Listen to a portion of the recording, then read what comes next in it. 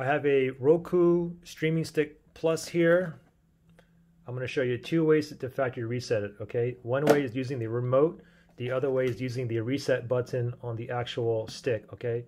So the first way is we're going to use the remote here. So go to your home screen, go ahead and click on the home button on the remote. Now on your left pane here, you want to go all the way down to settings. Now you want to go ahead and move over to the right. Now you want to go ahead and move down, all the way down to system. Now move over to the right. And now you want to go ahead and go down to advanced system settings. Move over to the right and you see factory reset right here. So if you want to proceed to factory reset using the remote, so you want to move over here and you should get your own 4-digit code. Go ahead and put in your 4-digit code. Mine is 8586.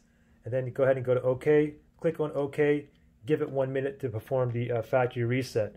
Now the second way to do it is actually on the reset button on the actual stick here.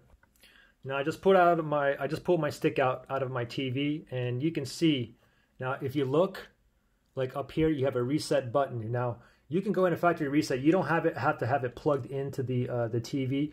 As long as the micro USB, the power cable is connected and you have power, the only thing you got to do is with the reset button here, you need to press and hold. Press and hold for about 10 seconds or until you see it start flashing really fast.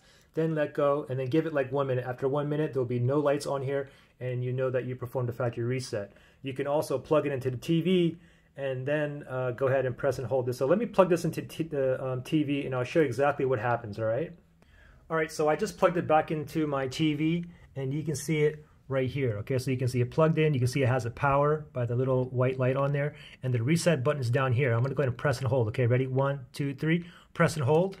Press and hold this button, just wait until you see it blinking a bunch of times, about 10 seconds or so. Just wait, I'm still holding the button. There it is. Go ahead and let go. And now we can watch the TV here while it's performing the factory reset. This takes like less than 1 minute. I'll sit here with you until this is complete. It's coming, hold on.